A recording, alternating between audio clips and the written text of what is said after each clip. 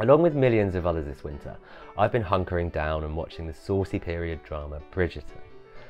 Bridgerton focuses on the heteronormative stories of high society at the end of the Georgian period. And it got me thinking, what about the queer stories of the working classes in Georgian London? The Georgian period began in the early 1700s. A recent shift in moral attitudes, led in part by a religious organisation called the Society for the Reformation of Manners, meant it was becoming more and more dangerous to be a gay man. Sodomy or buggery, that's sex between men, was considered more serious than almost all other crimes, and if convicted, you faced the death penalty.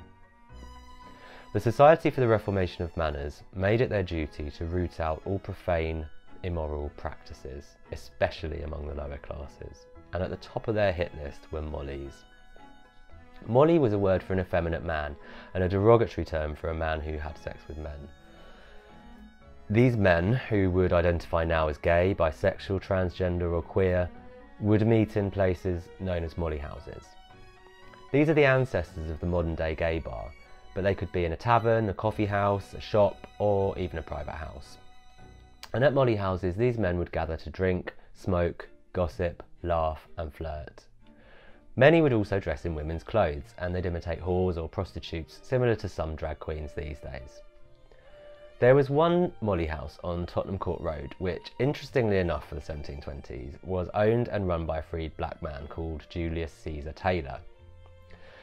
At this one, each new member had a glass of gin thrown in their face and were given a molly name, a bit like a christening. Some of my favourite molly names are Princess Seraphina, Susan Guzzle and Miss Muff. Miss Muff ran her own molly house in Whitechapel. Molly houses often conducted mock marriages between the men. These were usually then consummated, sometimes in a group fashion, and it was not unknown for them to stage mock births using wooden dolls.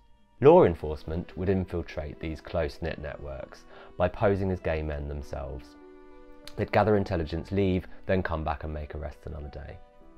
The Society for the Reformation of Manners brought in their biggest haul when they raided Mother Clapp's Molly House near Holborn in 1726. Over 30 arrests were made and 3 men were hanged. Persecution continued in this way throughout the whole of the 18th century.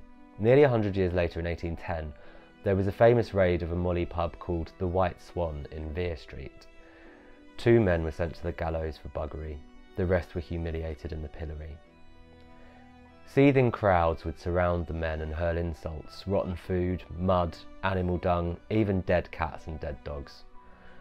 Some would take it upon themselves to throw stones or bricks, and as I'm sure you can work out, this punishment was not just a slap on the wrist.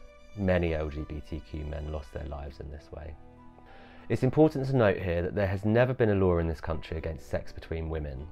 Of course, it went on, and some queer women who dressed as men were prosecuted for fraud or put in the pillory or flogged. But due to the subjugation of women in society, it wasn't until the 1940s, when women started to work away from home during the Second World War, that we see a similar lesbian subculture emerge in London.